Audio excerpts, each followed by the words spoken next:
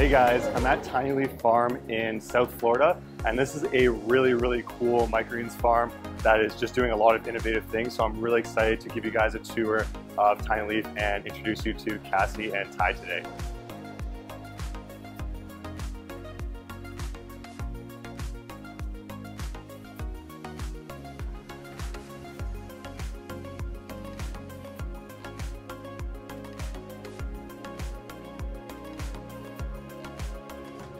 Hey guys, thanks so much for having me at the farm. You guys have a really beautiful, really cool farm, and I'm really excited to share everyone what you guys are doing. So I'd love to hear how you guys got into microgreens, how Tiny Leaf became a farm, and yeah, just maybe your backstory of how it became what it is today. Awesome, Joe. Well, firstly, thank you for pulling into Tiny Leaf Microgreen Farm here in Fort Lauderdale. Yeah, started microgreen farming about 3 years ago. Stemmed from an idea between the twos of us. We've been working on yachts for the last 12 to 15 years, so we decided we wanted to set some roots land-based here in South Florida. So yeah, naturally speaking, I'm a chef, and I've been using microgreens for the last 12 to 15 years as I've been cooking.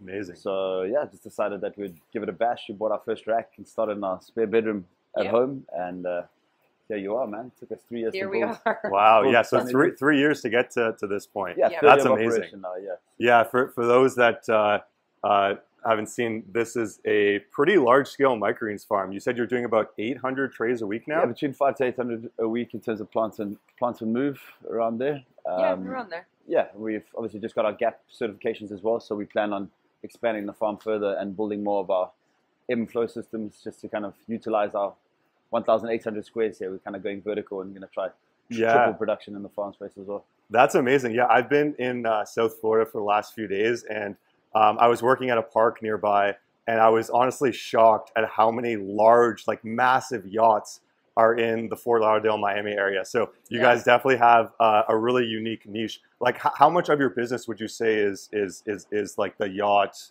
catering kind of market? Amount. I mean, it's kind of how we started. It was a huge part of our business in the beginning because it was our industry. Yeah. And we had a lot of support from our industry, which was really nice. But I don't really feel like that's the direction we're moving.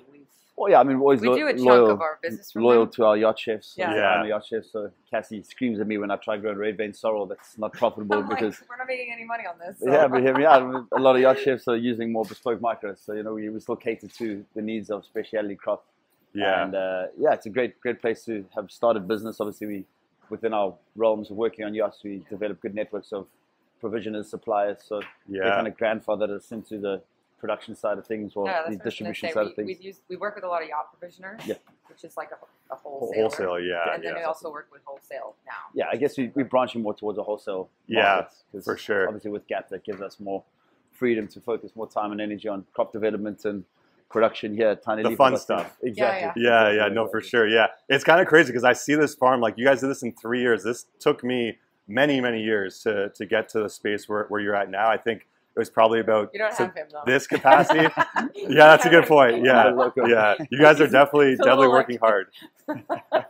Just going all day, nonstop. Yes. That's how you know you love it, though. Yeah. Like that's how you know you found something you really love, because when you just do it all the time and that's always on your mind, it's like there's a reason for that. It's not like you're forcing yourself to do that. You want to do that. For sure. So. It's great to find your passion in life. That's so important. But I see you also have like beautiful edible flowers behind you. I'd love to hear like how you got into that, who the customers are for edible flowers, because I don't even know what that is. Like that's beautiful. Yeah, so this is this is an Egyptian starflower. The Egyptian starflower, interesting. Typically known as a penta. So yeah, these are great for a lot of pastry chefs. Can you do me a favor and grab us a Fiesta blend quickly? Yeah. Cassie's going to run off and show you one of our Fiesta blends. But yeah, we do mixed edible flower boxes. Honestly, we're going to turn this whole rack into flowers. And as we scale the business, there's a huge market for edible flowers that's kind of untapped. And the price points on edible flowers are really pretty solid as well. Yeah, so one of our Fiesta blends. This is something we sell a lot of. We do like a microgreen mix with flowers. Wow. Yeah, that is beautiful. Seller. So that's a huge setup for wholesalers. It's good to focus there. So really a ton of our flowers go into these Fiesta blends. Wow. Yeah, that is beautiful. Yeah. So we grow about, we do flowers in season, our marigolds, our pentas, our violas and pansies. Violas just came out of season, but our pansies are still available. And yeah, just a good variety of flowers for our chefs. A lot of kind of chefs use flowers in pastries or in cocktails. So we see a lot of bartenders and kind of pastry chefs using flowers in a lot of desserts and drinks and dehydrations and all sorts. So yeah, flowers are a great little addition to any microgreen farm, and it's definitely a cash crop right there. So for sure, a lot of people don't want to deal with them, but yeah, no, like it looks like they're extremely healthy. So I'm curious on like pest management, because that seems to be one of the biggest challenges, especially here in South Florida, where like you have year-round pest potential. We have aphid issues. Correct. Yeah, it kind of is one of those things, like we don't spray, we don't want to spray. Yeah. So when they technically, like it's really just the flowers that get aphids. Yeah. Other than the sorrel, we rarely have any other issues in the farm. I mean, when we get aphids, we just get rid of the flowers. Yeah. Oh, okay. It's unfortunate, but we just start over. Yeah. Have you ever tried? Seasonal, anyways. We're always changing the flowers, so it's. We use neem oils and all natural stuff, but nothing that's of pesticides. But once they're in, they're really in. hard to get rid of if you're not going to use poison. But also, I mean, if you look at the lifespan of a flower, we can kind of grow it from seed to harvest, so to say, in microgreen terminologies. You're getting a good 6 to 8 weeks out of a flower, and then we're starting new seedlings. And we're getting new production out of flowers as well. Because we kind of don't want to over harvest. They start not budding as much as they usually do. So you kind of have a lifespan of a flower anyway. So once they generally attack a lot of the older flowers as well. So our marigolds get hit. So we'll just change out flowers and start new seedlings. And that's amazing. Have you ever tried doing IPM, like integrated pest management, using like ladybugs, things like that? We use loads of ladybugs. Yeah. Does it help control or get rid of? Get rid of. Oh, okay. I would say the ladybugs need a food supply, so they won't breed and they won't reproduce and they won't stay in the farm unless they have a food supply. So we have to have bugs in here for them to stay here. Correct. Yeah. But also we haven't really used them in this farm. We use them a lot in the shipping containers. It was much easier to have them in the shipping containers because they wouldn't go anywhere. Yeah. They had a fair chance of survival because we had to open the doors and rinse out. So little guys didn't want to be there anymore, could fly out. So if there's no food, they want to leave. They're done. For sure. Yeah. No, interesting. That's really cool to know. So it looks like you have quite a few. I see marigolds. I see pansies. Pentas, marigolds, pansies. We only have 3. Right now, that's our 4. Right now. 3 or 4 varieties right now. Earlier in the season, we had violas, we had snapdragons. We used to do, when we were outdoor growing, we had butterfly peas and purple basil flower, but it's hard to do inside because they want a vine. Yeah. And it's just, they have limitations with. So we had a whole outdoor, we had 12 beds and creeper walls, so we had a lot of flowers and stuff. Yeah. So I think as we scale, if we move into a new operation, we'll kind of designate a space where we can strictly focus on production of more edible flowers. Cassie's going to shoot me. She doesn't want to move. She's like, we just got you. I don't want to. I hear you on that. Yeah. So in terms of like one of my main concerns on edible flowers, why I didn't do it is I couldn't make the numbers work as well as microgreens. Gotcha. So how does that kind of work for you guys in terms of like, do you find that just the price point's so high that it works really well, or like the labor is an issue or not an issue? Look, flowers take a lot of work. We do pruning weekly. We repotting, we replanting. They take more nutrients. They definitely are a more labor of love in terms of flower production. I just think we have a good price point for the flowers, so we make it up in the sales. Yeah. We're selling a 24-ounce clam for $40. So cool thing about flowers is you're not harvesting a micro is you're getting rid of your flat. You harvest your flowers and it promotes more growth. So we do get a lot. Once you get your seedlings to a stage of flower production, then it's a continuous harvest. And we're not trying to do too many flowers. We'd rather focus on Fiesta blends, which is our main seller to some of our wholesale clients.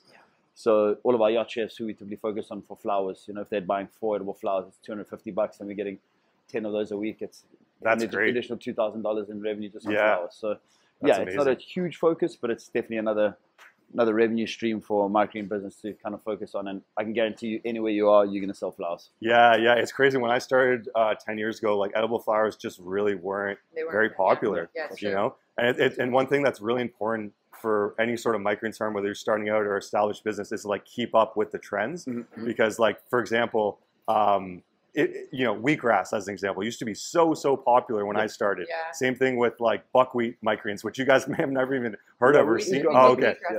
But there's not enough demand, right? No, there really isn't. Yeah. I mean, Sunny's also kind of you look at Donny Greens, all the boys that are pumping out sunflowers. There's still a good market for them. I don't know. Not a lot of people want them either. I found that there's demand for sunflower, but it's the best ways to use it is in mixes. Yeah, exactly. Because in mixes, like people aren't like, oh, it's sunflower, I can get that anywhere. Yeah. If you have a unique blend that has sunflower, Correct. maybe has some flowers, has some amaranth, or whatever works well And together. they're nice and bulky. They're like bulk up your mixes. Yeah, they're a good cost-effective way to. Same with pea shoots. Definitely. They're a good cost-effective way to like add weight to your mixes when you have more expensive items that may be making it not as financially advantageous. We fly through pea shoots, man. Can't keep up with enough of them. Yeah, the peas look beautiful. They're like more like a tendril kind of pea. These are tendrils. This is beautifully tendrils.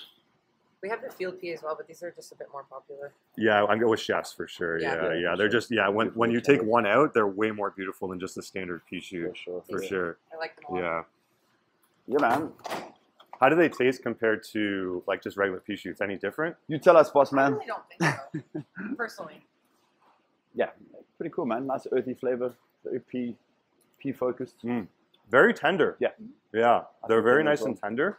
That's what personally, I would say. I like the field peas. They grow a lot The longer. but I feel like the shelf life on these guys. I mean, we've done tests for peas. They can stay in the fridge for 3 weeks and still be crisp. Yeah. You know. So yeah, it's nice green for longevity in the fridge. Pea shoots are crazy how long they last. Yeah, Right? it's wild. Yeah. Yeah, they do. What's kind of the shelf life on the flowers? Does it vary depending on the variety, or is it all pretty much across the board similar? Flowers, we treat flowers like amaranth and basil. We try to Yeah. promote chefs to use them as quickly as possible.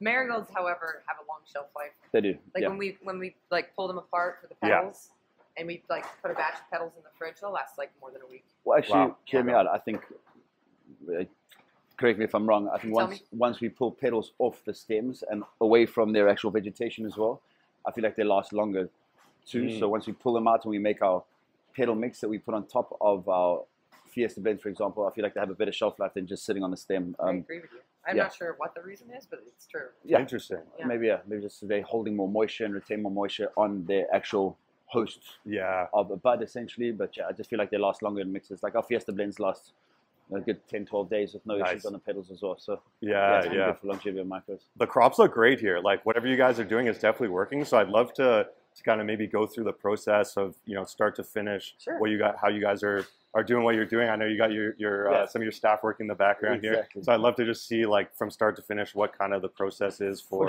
how you grow the microgreens. And it seems like there's different methods. You guys are kind of in experimentation stage or transition stage, maybe is a better way to put it. So I'd love to like hear what worked best and what you're moving towards in the future in terms of production. For sure. I mean, we'll quickly talk you through our weekly schedule. We plant and harvest twice a week. So we harvest on Monday for Tuesday deliveries, and we harvest again on Thursday for Friday deliveries.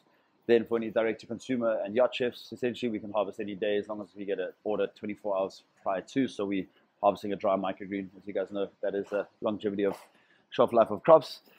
So harvest and deliver twice a week, and we plant twice a week. Plants on Wednesdays and Fridays as well. Nice. So it kind of keeps up with production levels. I mean, the farm is a little empty right now because Easter got the better of us. But like you guys know, we just try do more of a grow to order system. We try to work grow to order. I mean, we're like a grow to order program because we don't like waste, and I don't want crops overgrowing and any kind of loss. So I'm all about variety. Cassie wants to streamline our variety of microgreens, and I think there's we have other people in here also a running joke in the farm that if anything, I'm more on your side, Cassie. Like when I started, we were growing like Chervil and all these more exotic herbs we're growing Chervil, all the beets, golden beets, just charred. It's the most hated microgreen in the farm. I love it. I think it's fucking amazing. I liked it. It was very unique. I remember the first time someone asked for it, I was like, "What is Chervil? I've never heard of this French before." parsley, essentially. I mean, it's beautiful, and the flavor is nice, but like. I think Chervil works great on any sort of fish dish. If you focused on a beautiful piece of halibut or a nice beautiful scallop on a puree. We're off track, but for sure. His chef is coming out. And he focuses on microgreen use based on cooking. And we, in this farm, the rest of us focus on microgreen use. We think about it as a grower. But it's good to have both, though. It's good to it creates balance and allows more creativity to form in the farm. So there's a good balance, but we sometimes have to reel him in. For sure. Like we came down. We ended up having I think 10 retail products, and then we had a few extra for food service. So we grew maybe 10, 11 crops, and that was it. That's what we got down to. And then we just perfected those crop recipes, so we maximized yield and quality. So that was it's not the only approach or the best approach by any means. It's just the approach we took to scale up to get to a larger scale to make it efficient. Probably what we need to do as well. It's probably what we need to do as well. You've been waiting for me to say that for months. with time comes those kind of things, you know, like, you know, it's what you've created, like I said, what you created here in 3 years is honestly amazing. I think by year 3, I was in my warehouse, and I remember it being like almost empty and trying to figure out like, okay, I need to figure out a model that's going to work, because I was doing just living product. And then when I switched to cut product and started using the greens harvester, my efficiency and just like profitability, demand for product just skyrocketed, and the business just took off. So it was just finding what worked best for my market and what people wanted, and chefs and consumers didn't want a living product the same way that maybe they did a few years in the past when at that point. So it's just finding what works best for you guys, what the customers actually want. Trends, you know? Yeah, keeping up with the trends for sure. This year's kind of about that, like trying to streamline the operations. And get our farm really dialed in, and also kind of really figure out what we want to grow and what's most profitable and what makes most sense for the farm. It's also trial and error.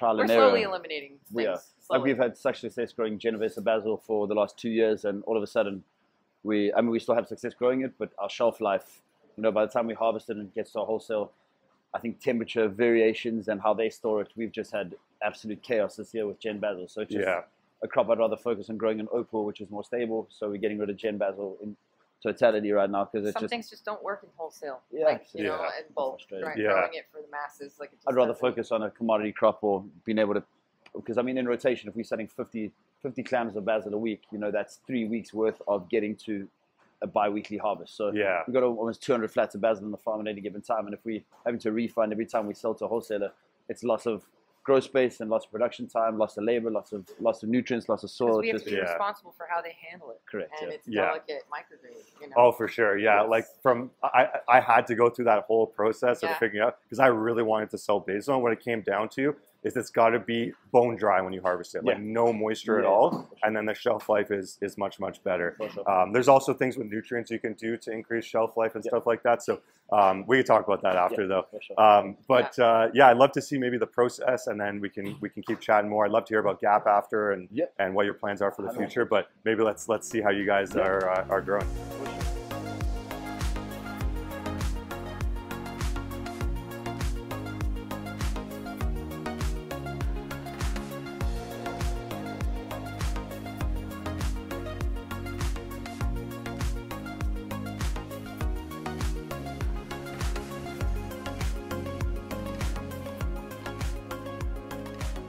For sure. So this is kind of, we got a running farm today. So this is kind of our plant area, so to say. We just want to set up for a plant. So we're just trying to keep everything in one space, just for trying to keep everything organized for you. Today. So basically this is our input area. We get all our soil in here. As you can see, we've already done a bunch of tray preps. We just put our 3 tables, and we'll smash out a big plant with the 4 of us. Through Gap, which we'll talk about as well, we obviously have to designate certain lot numbers and sections for crops. So I'll show you a bit of a label here. So I guess we're on lot 41 already. So that's Brock. We got our harvest, a plant date and our lot number, and that essentially just allows us to grow in sections for traceability of products. So if anything goes wrong with, because obviously we have a small space, so we can't really lot the farm. It's not a traditional. Be like 1 section for broccoli or 1 section for kohlrabi or whatever. So we have to kind of each plant we do is our lot. Yeah, for sure. So that's how we keep it organized. So this is kind of our planting area. Here's our germ space, kind of ready to receive our plant today. Okay, so this whole area is the germination area. Germination area. Okay, so we do dome germs. We stack, we wait, we do all sorts of different germinations. Looking pretty empty now, but we. They're getting the work. The boys are getting antsy. They're like, come on, let's go. We've got, like you've kind of shown us already, we've got 2 automated systems in place. Our ebb and flows. We'll quickly walk you through our latest system we've just basically built. Sure. So before we get to that, just a quick question with soil. So you get this custom blended soil in? So we use a company up in Pompano or in Boynton, actually, called Atlas Peak and Soil. And basically what we've tried to replicate is Pro HP. So they basically put the mycorrhizae and the biofungicides in there. And then it's just a mix of peat moss, coconut coir, some actual potting soil, which we've put into the mix as well, because we feel like crops like beets and amaranth grow better in that kind of mixture for us. So yeah, it's always the beets. We have to try and figure out a mix that will work with the beets. Yeah, beets and amaranth. We sell a lot of bull's blood. So. Yeah. So we've kind of perfected our soil mix. So that comes in. We go through a sack every 2 weeks essentially. So we get a soil delivery every 3 months, just depending on production and obviously demand. So yeah, it's kind of been ideal. I know you spoke about buying a soil mix. I think once we scale into bigger space, we can start. Yeah, for sure. Yeah, it takes up quite a bit of space. Yeah, so it does. You definitely need a little bit more space. But so for filling the trays, it's like, do you guys have a system? For that? We basically built our own little presses. Everything's kind of plastic. So these are little soil presses. Yeah. Just taken a food grade chopping board and chopped it to a 1020 kind of flat. Yeah, no, if it works, it works. We got a soil vat over here. So for now, we're just doing hands. So we'll fill up a little 2-liter jug, and we'll pre-fill all our flats. And once you chuck it in, I know you guys have obviously all seen microgreens. We'll stomp it in, and then we kind of just pump out a bunch of those, and then usually prep them the day before. Yeah, we'll prep trays the day before. Yeah, gotta come close to the mic. So I see you're using the tall trays here. Is there specific crops you use the double height trays? Yes, so we only use them for a few crops. We use them for peas because of the root systems are so big. Okay, and we also cover our peas. I know a lot of people don't, but we cover our peas because we deal with mold here in Florida. Mm-hmm. So it really helps with the mold control. So obviously with all that extra soil in the flat, it's just easier to plant them in 2-inch. We do the same thing for nasturtiums. And then what else? Red vein sorrel. Okay. The sorrel needs a little bit more soil with the root system. And then everything else you're using, like the bootstrap style. Yeah, these are all bootstraps. We just got our 1-inch bootstraps here. We actually just bought some of their mesh trays. We feel like those work better in our hydroponic system. Ah, okay, yeah. I noticed that earlier. I was going to ask you about that. Cassie, you want to grab one of the mesh trays? We'll show them the difference. The bootstrap mesh just next to the... So yeah, just standard bootstraps, 1020s. They work really well. Yeah. A lot of those sit for our bottom watering that we're still hand watering, and then these bootstrap mesh trays working really well in our hydroponic system. They just kind of work a little bit better for drainage and root development. How does is cleaning those a pain? Yes. Okay. I mean, I don't know if you guys have seen the Cam and Chris are master pressure washers. Nice. But yeah, we're in comms with a bunch of different farmers. Obviously, our community's pretty small, so we've met some good people along the way, and we've just seen one of our buddies up in Chicago from Sasquatch Farms. Okay, nice. They just invested in a prototype tray cleaner which pumps out a huge amount of trays. I know Bootstrap just made one as well, but these guys have kind of put more money into a prototype which he's invested in, and it seems like that's the way forward. So again, with space and more space for our production facility, we'll probably invest in in-house soil, a bit of tray cleaner, and just stuff that would make more sense as we scale the business. Yeah, for sure. And it's really cool to see how many companies are starting to develop tools for microgreens farms. Like, it's really becoming an industry. Whereas, like, even just a few years ago, there wasn't much you can buy. There was a few pieces of equipment here and there, or you had to adopt greenhouse equiment for microgreens. But now there's specific equipment, like the Bootstrap tray cleaner, that's for like the germ trays. It's whereas like a regular tray washer, because I do a lot of consulting, and farms are looking for tray washers because no one wants to wash trays by hand anymore, which is totally reasonable. It sucks, yeah. It sucks. But they cost like. But it's still time consuming. It's a lot of work. Yeah, well, it's nice here in Florida that you have the ability to do it outside, because in in Canada it's pretty damn cold in the winter, so you can't do it outside. That's true. So you don't get too cold. But once we've kind of prepped our trays, we do, or today's a plant day, everyone's prepped up for a plant day. We seed our 26 varieties of microgreens, which we are going to streamline pretty soon. And we do different types of germination on the farm. This is our germ space. You can see we still got crops from our last plant that sits over here. This is actually cilantro. So we just wait germ up on our cilantros. It's kind of just about to push through. This was a Monday plant or Friday plant. It'll be a few more days. Yeah, so this is our germ space. It's about to be very full after we plant today. Yeah. I know you guys all know about dome germination as well. We do different types of germination. This is vermiculite. So this is our red and bicolor chiso. So we will soil, seed, Obviously controls, we use xylitol and hydrogen peroxide. Nice. Then we'll throw some vermiculite on top of it, water it in, and then we mist every couple of days just to keep your surface nice and moist. And like I was saying to you earlier, we found a new bicolored shiso seed that's germinating faster than anything you'll ever believe that a shiso can do. So it's a more profitable crop. Yeah, great advice for anyone that's growing shiso. It's like you said, it was like 27 days seed to harvest. Yeah, it's pretty cool for shiso. It's a little cheaper. You buy it from Haas. Yeah, Haas is a great company. It's growing faster. Trade secrets, but we love sharing the knowledge. Yeah. Like honestly, it comes back to you. Always. That's what I've learned. We try to help everyone where we can. We should go recipes. Justin from Sasquatch told us about Haas, and we've been buying some of the seed. Nice. Yeah, check them out. Haas, great company. They do well on shipping as well. I think 3 days, and you have seed in your farm, which is cool. That's amazing. Yeah, that's great. So because we're a small space, this is kind of like our harvesting area. We try to keep our harvesting close to the door as well, so we kind of multi-purpose all our areas. So obviously with GAP, we keep everything super sanitary. We glove up. We got PPE on. We put hairnets on. Everything's very, very kind of controlled in terms of how we harvest. Once you do GAP, you gotta really follow like the hygiene protocol. Keep your shit together. Very exactly. Serious about that. That's for primarily what they focus on. Obviously, it's food safety. Certification.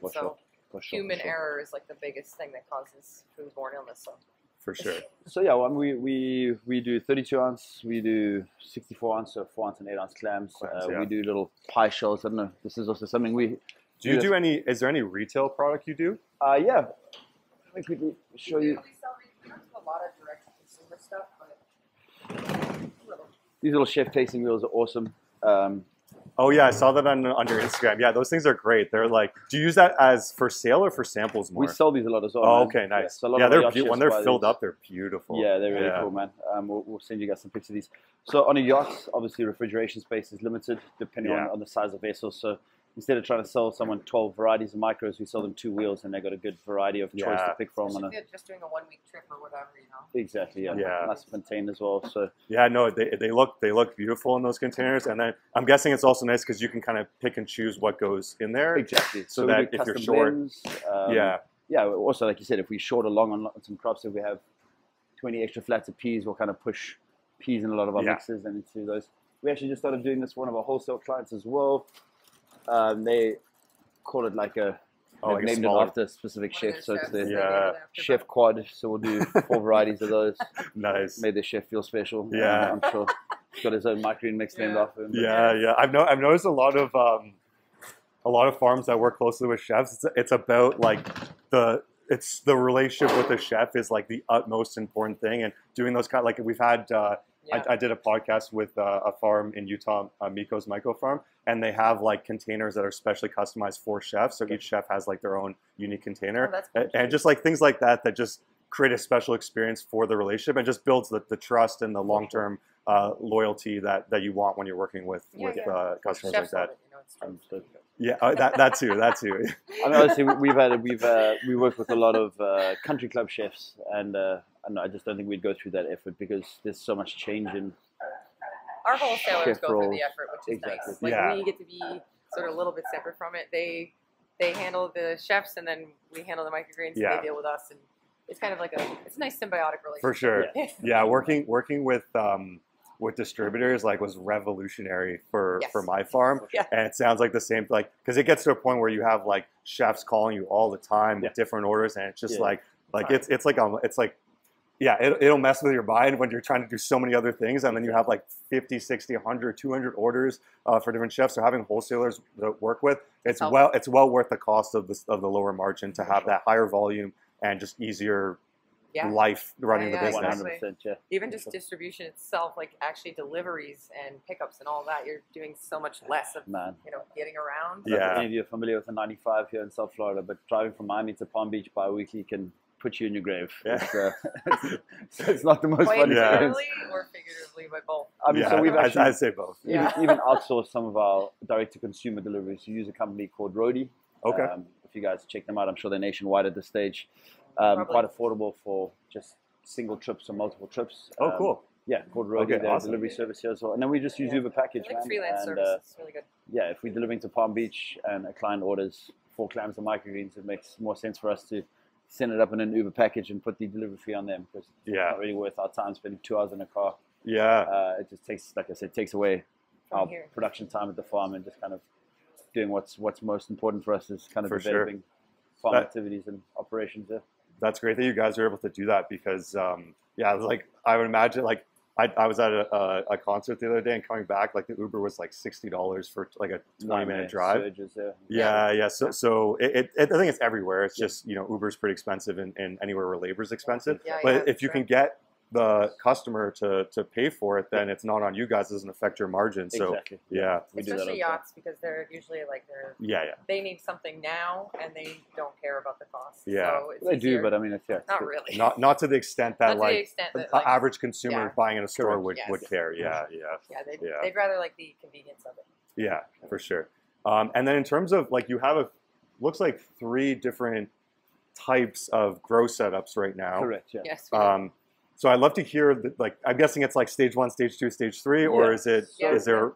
Stage 1 is kind of our hand watering, obviously what you'd see at any sort of microgreen farm. So like we said, we started with two racks. We bought a 20-foot shipping container. Then we bought 2 40s, and obviously just scaled up with hand watering systems, and then was. And we were out of the containers. A BMI bonnet to automate the farm as we came kind of into a more of a commercial wholesale grow space. So we invested in kind of like a model here. This is from... This is stage 2, kind of. Yeah, this is stage 2. So this is kind of our first developmental stage of trying to figure out an ebb and flow and a system that works.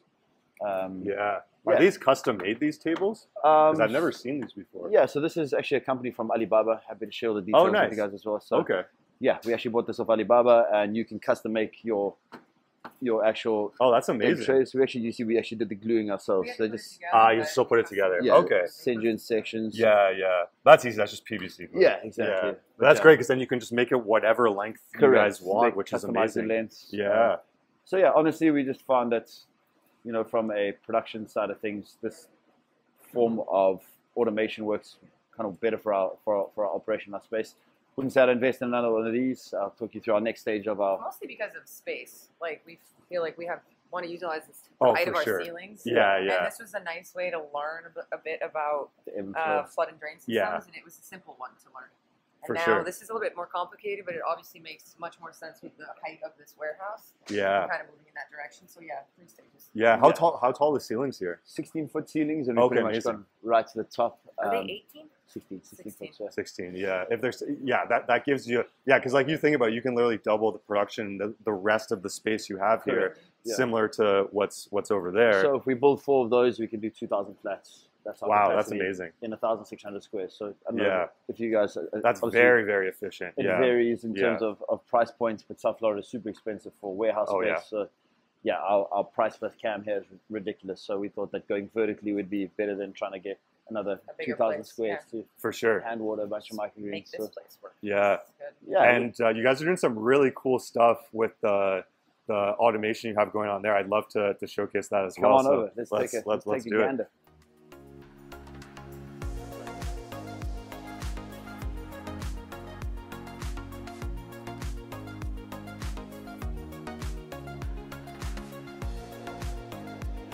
So this is version 3. It looks like. So this is version 3, and I think this is going to be version future. Honestly, I just feel like a lot of farmers kind of debate whether automation is the route to go with microgreen farming. I think honestly for us, with the system that we developed, makes sense for us to, like I said, scale vertically, and also from a time standpoint.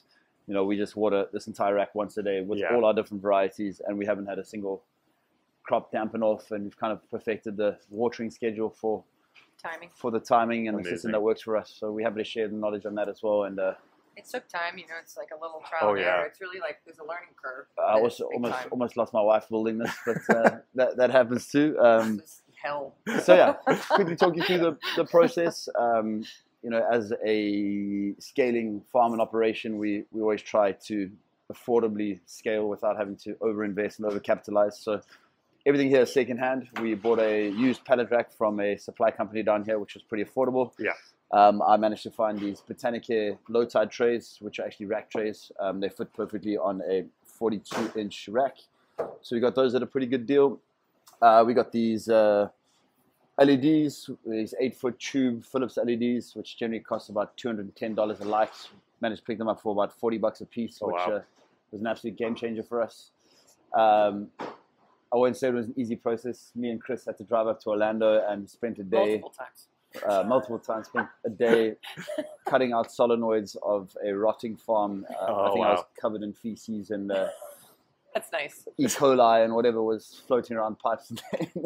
Anyways, regardless, cleaned everything up. Now it's clean though. Yeah, well, these trays are actually all clean. Yeah, just the solenoids that we actually broke apart and desanitized and everything. It was just a farm that was gone under, sitting for months. And everything was filled with like old gunk and water. Yeah, I mean, crazy operation. The most impressive indoor farm I've ever seen. And actually, the last 3 they built, one was in San Diego.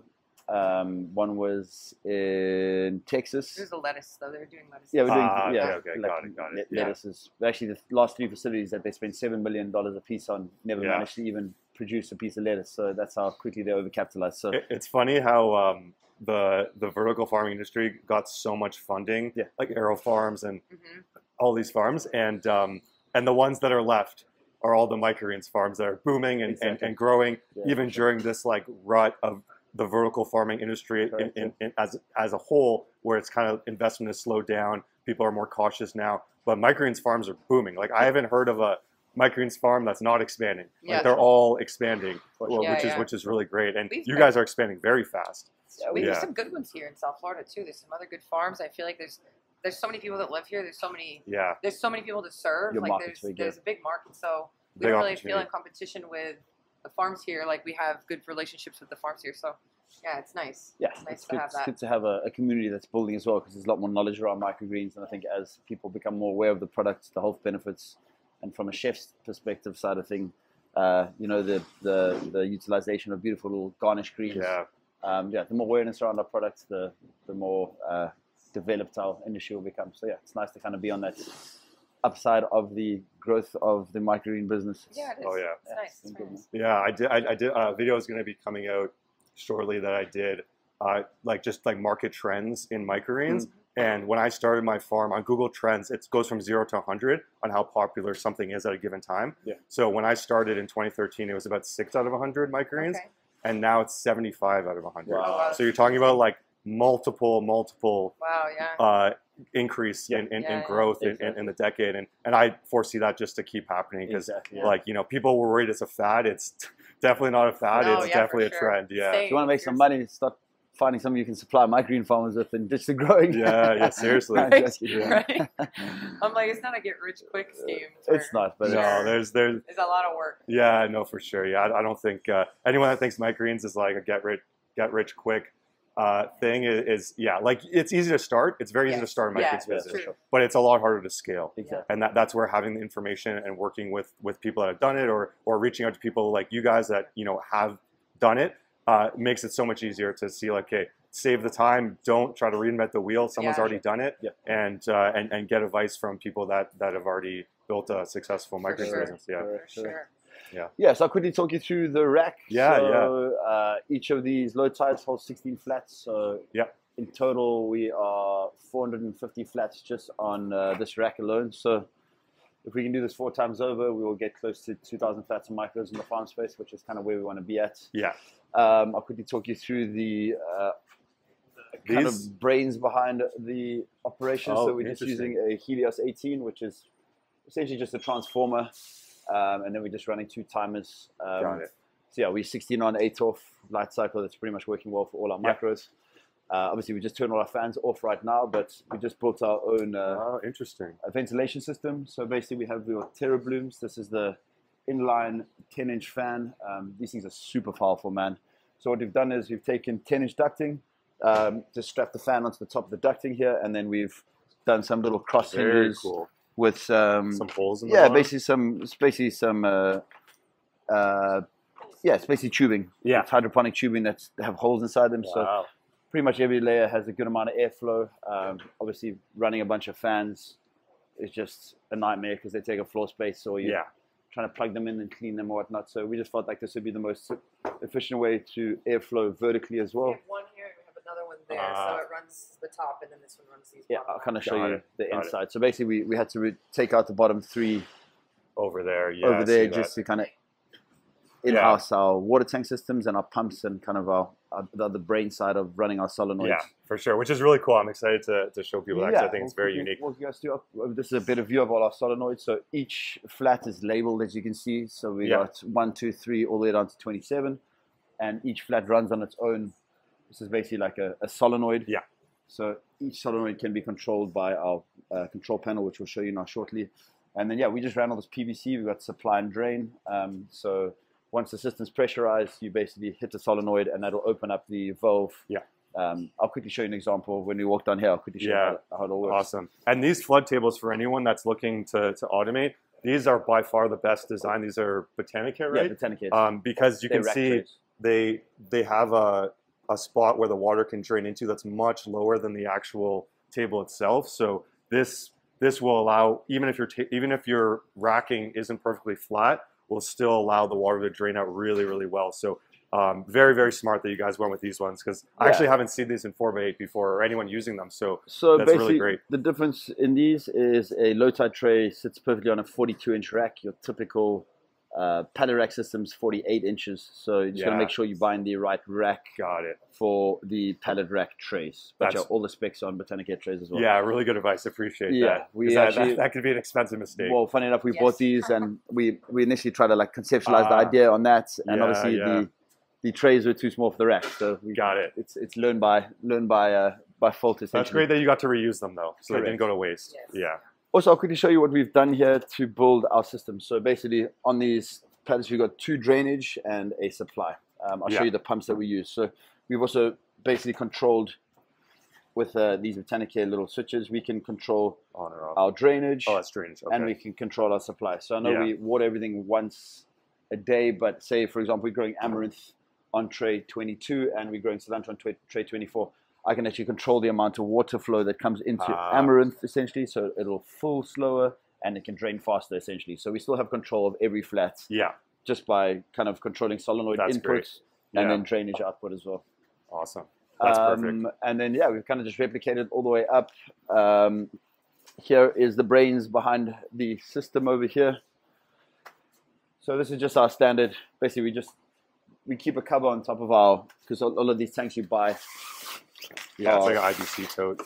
Yeah, it's IBC totes. Yeah. So we just cover it just to stop any sort of algae blooms in there as well.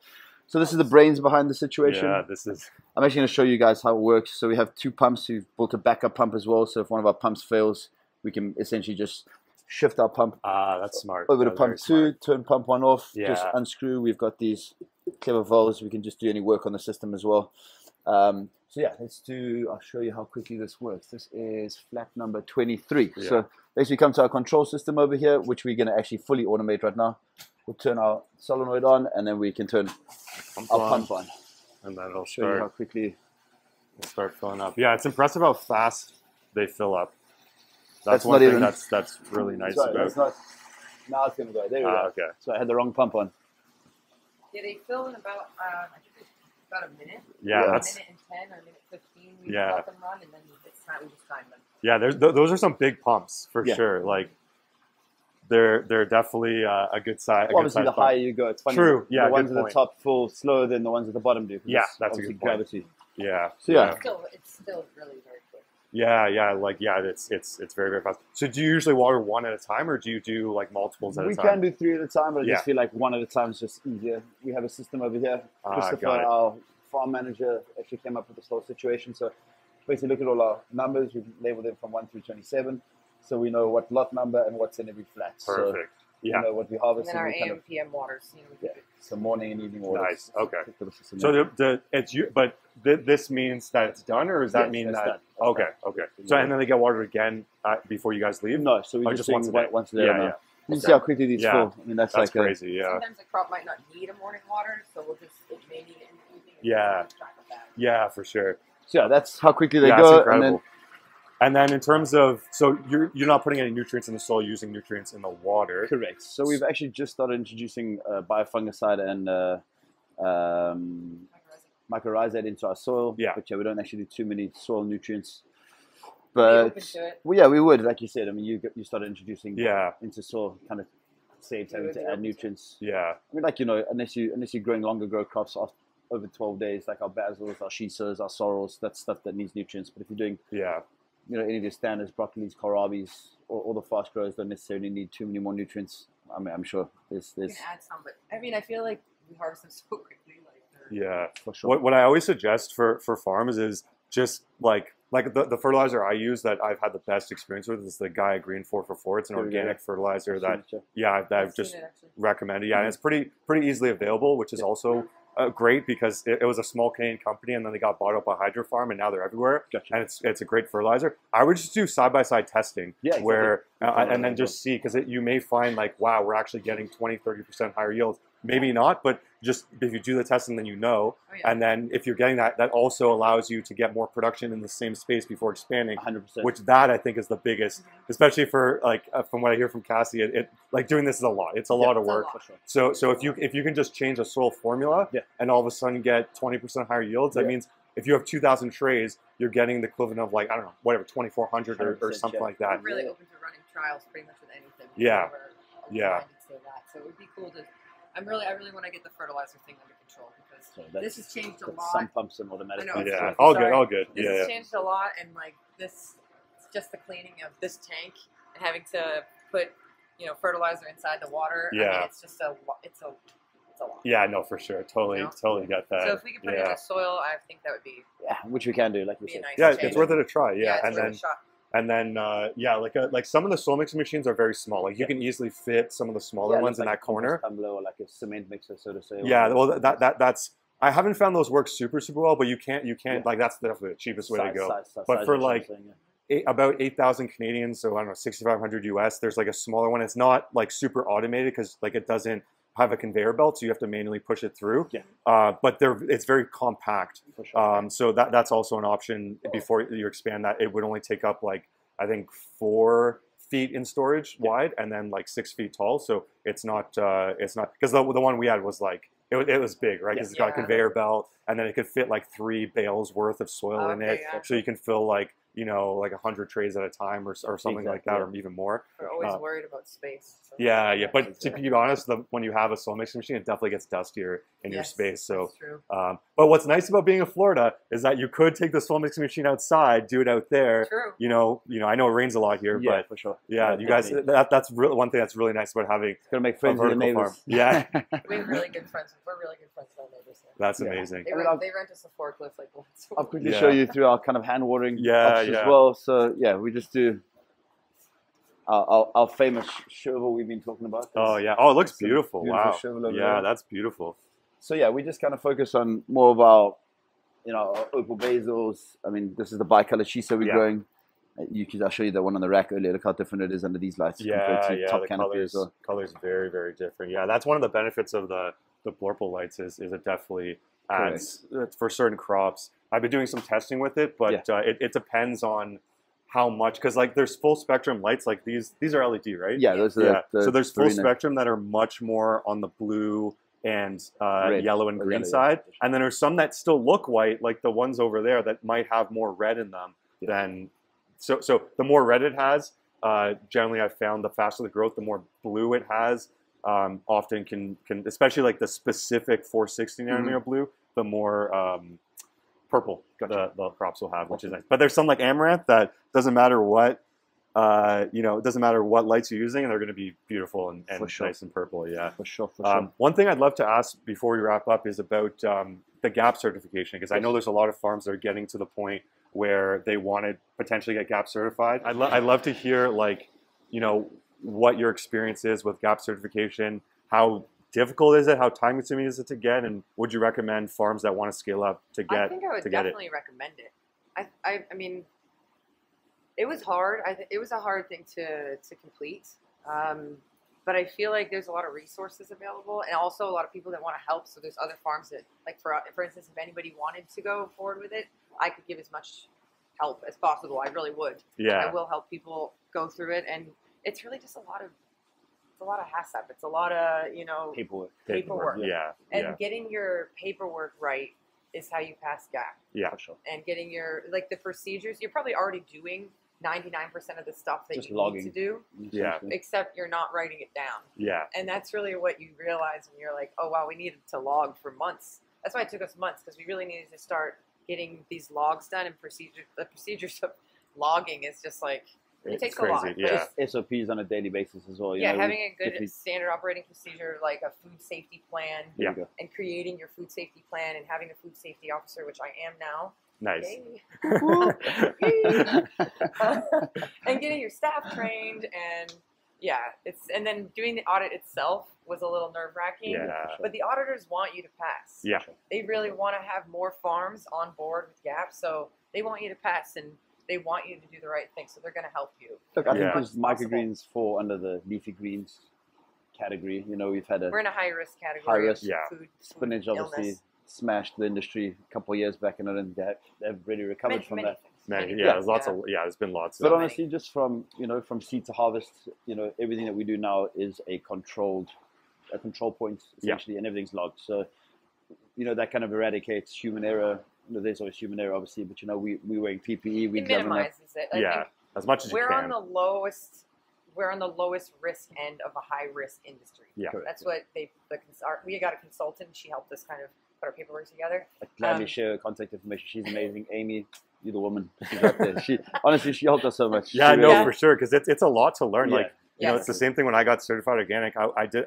Like I was back then in the mindset, do everything myself. Yeah. Obviously, that's changed a lot. But I was like, I can't do this alone. Yeah, I need help. Yeah, it can get very, especially with GAP, and in Canada, microgreen farms can't get GAP anymore. They have to get HACCP, which is like next level. So you really need someone that's an expert or guidance in some capacity. Like I don't know that stuff, but there's lots of them. But we didn't need to have a HACCP certification for the farm. We just needed somebody here to be certified in HACCP. So basically a food safety officer on property all the time. So if anything happens here, I would be responsible for it. It's one of the prerequisites to GAP. So you have to have a certified HACCP. Oh, okay. So Cassie did the full 20-hour course, did all exams and everything as well. So wow. She's a HACCP. So it's definitely a lot then. Like the overall is like, it's a lot. But having said that, the industry in general, just like food in general, produce, like more and more people are requiring GAP certification. And I think that trend also will continue. Wholesale. Yeah, wholesale is, big distribution. So they need to work with farms that are using